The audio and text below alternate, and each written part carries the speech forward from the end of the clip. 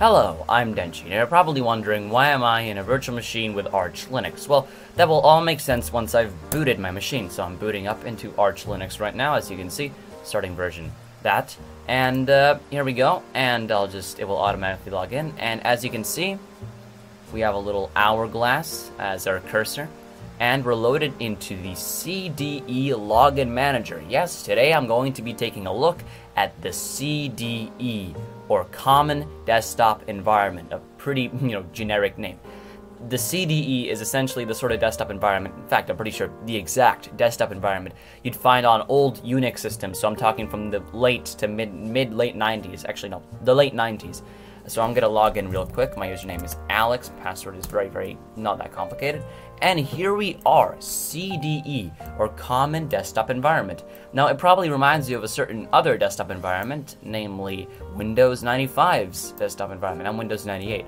Because of the non-aliased things, there's not any example of aliasing besides, in specific applications, and I'll show that later, but none of the UI elements are aliased, so there is no aliasing anywhere. It's pretty interesting in terms of how it works, and obviously it's not recommended to use, mostly because if it's so old, you probably shouldn't use it on any 64-bit machine. In fact, I'll link the Arch Wiki article on this that warns, you probably shouldn't use this on a 64-bit machine. It's running here on a 64-bit, VM, but it's just generally not recommended, at least, I would never use this. Not that it's even that good to begin with, but it's generally, classic looking and interesting to look at. So, let's begin. So, at the bottom, you'll notice there's this sort of dock thing. There's, 4 desktops over here. 1, 3, well, 1, 2 actually, then 3 and 4. They have different patterns. So 1 is just like this gradient thing, 2 is like these rocks, 3 is just another gradient, sort of like the sea sort of, and 4 is like these weird blocky pattern isometric thing over here.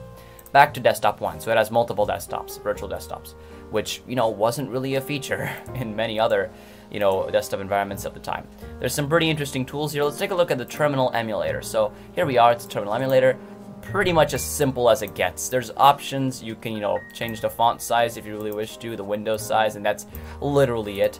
You can copy and paste with the edit menu, and the window menu just helps, close and create a new one. So let's launch Firefox from here. I haven't really figured out if you can make application links on the desktop, but here we are in Firefox. I was testing out some Minecraft Classic because I wanted to see how far this thing could be pushed in terms of a VM's power. But as you can see, it runs desktop applications. You might notice the aliasing is a little bit off. I think that's just a VM. I'm not sure. But, I can, open up YouTube or something and go to my YouTube channel, and it works perfectly fine. Actually, no, I'll use my special link. The very special Denshi link. This one. There's a special C link that I have that just redirects to my actual channel. So yeah, you can browse the web in this desktop environment. It's nothing is really missing here. This is fully functional Arch Linux system. Now, what if I want to close this thing? So you might instinctively try to press this button over here, but what that does is go full screen. You might also want to instinctively press it again, it makes it smaller. Also, it doesn't really update sometimes. I told you it's unstable on 64-bit machines. You might want to press this thing, but all that does is pin it. So it pins the little, whatever, you're running, in this case, Firefox. It's a very, oversized Firefox. The icon doesn't fit in there, and you can double click on it and it reopens. It also gives you more options. If you click on it, you can do things like restore, you can move it, and you can move these icons around, so you can manage all your windows as like little icons. I think that's pretty original. I've never really seen that in any other desktop environment, so that's pretty interesting. This button over here is how you actually close things. You click this, and then you click, as you can see, close, or just press Alt F4 as the keyboard shortcut. Anyway, let's neo-fetch real quick to prove that this is Arch Linux. As you can see, it's Arch Linux. It's running, pretty well. It's GTK3 mostly because that's all it really detects, because GTK stuff has to be installed to run Firefox.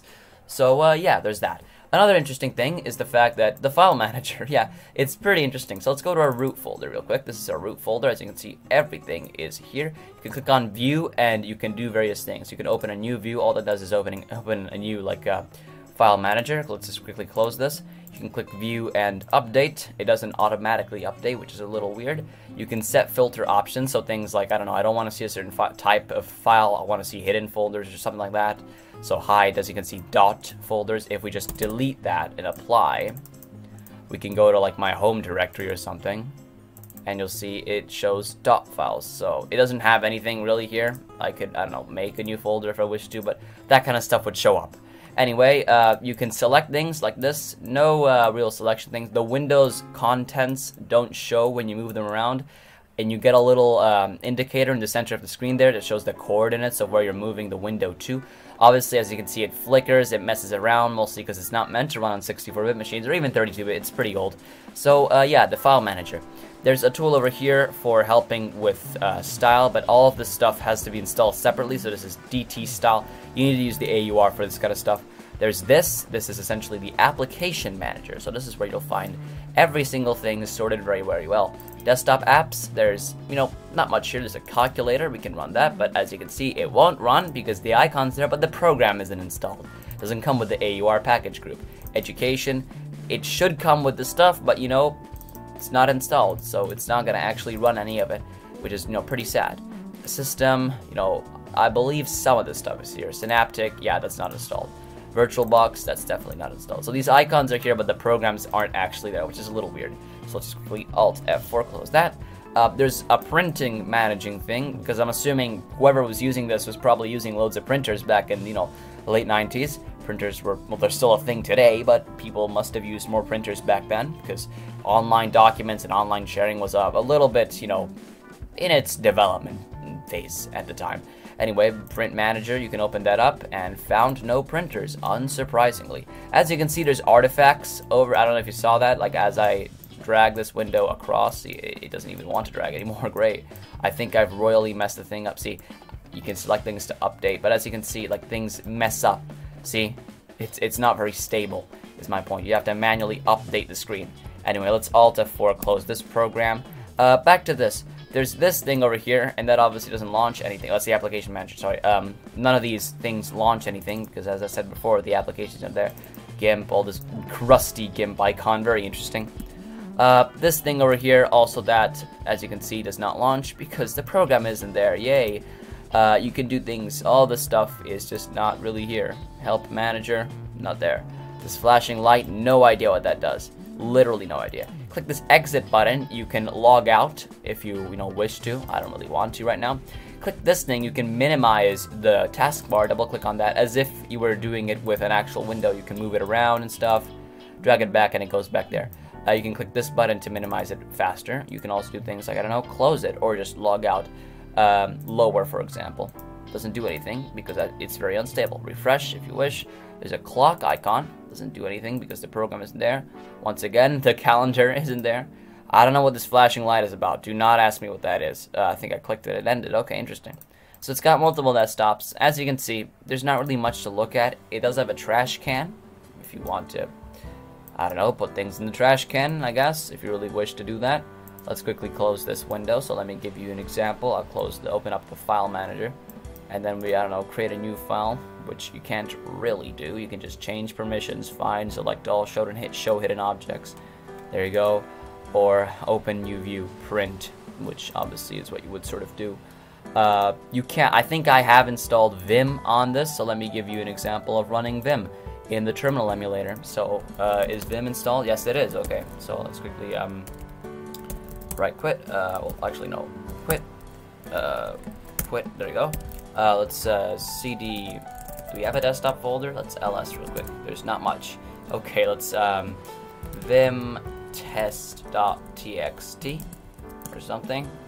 Let's write test in it. Let's write that and then open up the file manager, and you'll notice it will open it up in the text editor.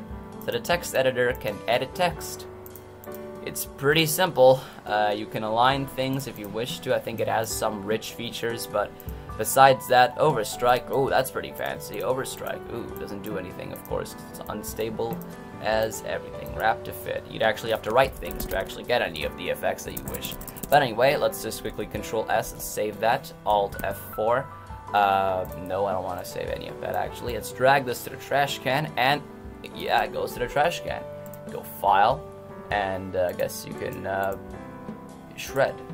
There you go, and it deletes everything in the trash can. So that's pretty much all there really is to CDE. It's not even, like, it's sort of lightweight. Let's run HStop real quick.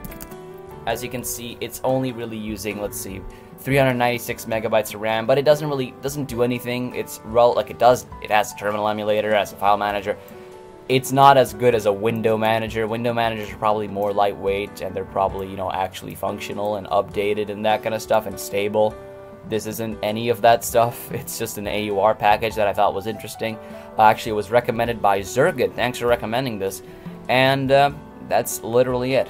None of the applications that you try to run are actually there. The mail is here. Oh, interesting. I did not know that was there. But, you know, it's still missing components, so I can't actually do anything in it. So yeah, this was CDE. Thanks for watching. Goodbye.